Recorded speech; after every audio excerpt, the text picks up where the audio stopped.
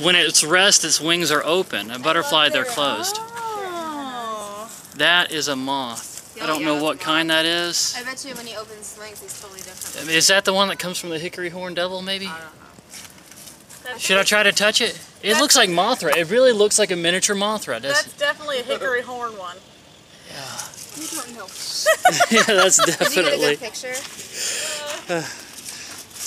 Yeah. There's my hand up against it, you guys, just so you know, for a scale reference. All right, I'm gonna touch it. Hello, boop. See? Oh, He's look at gorgeous. that. Looks like eyes. Wow. Looks like owl eyes. He's waiting for it to get dark so he can go up and flutter around that light right there. No, it just looks like It's ice. to scare predators. Yeah, so like an owl won't eat it. Take a 'cause it picture of thinks that. It's an owl. Yeah. That is so cool. Oh. Did it choose you? Did it choose me? Alright. I'm thinking it might just be like, because they don't live forever, maybe it's just old. Or...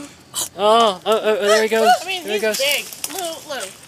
You can't have him as a pet. Lou. Where'd he go? He's camouflaging. Where'd he go? Where'd he go? Oh, there he is. Don't touch them too much. It takes the powder off of them and kills them. Did it maybe just come out of the cocoon and that's why it's trying to get its... No, I think it's old. Just really old? Ate a lot of clothes. Yeah. Man, it's like a little bird. I've seen hummingbirds that were bigger than this. Or, that were smaller than this moth. That is probably the coolest moth I've ever seen. Here, yeah, you're gonna put him back where he was. Here, just okay, just he wants to go that direction. Okay, well, he's flying. Yeah. All right. He's on the other side of the pole. Just leave him. He's okay where he's at now. Just found another one out here at the DeSoto County Fair.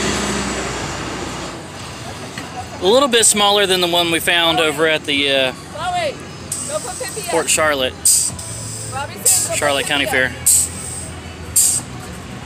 But just like the other one, this one is very sluggish.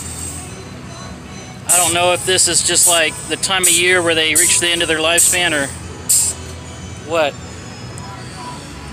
Looks like a tiny little Mothra.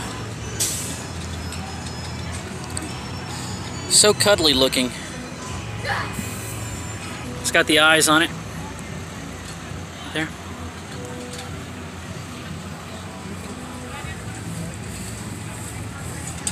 I like the feathering there on the antennas too.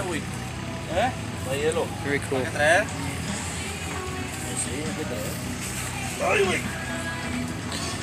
I'm gonna see if I can just get him off somewhere.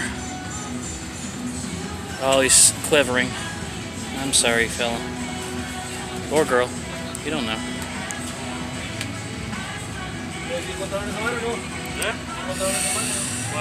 Alright.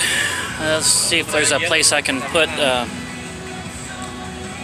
it so that it'll be out of the way and less likely to be stepped on. Okay, we are way off behind the exhibit hall now. This back area here, next to this. Wow, how is that even possible? This junked out, crashed truck that has one headlight still on. One headlight still on.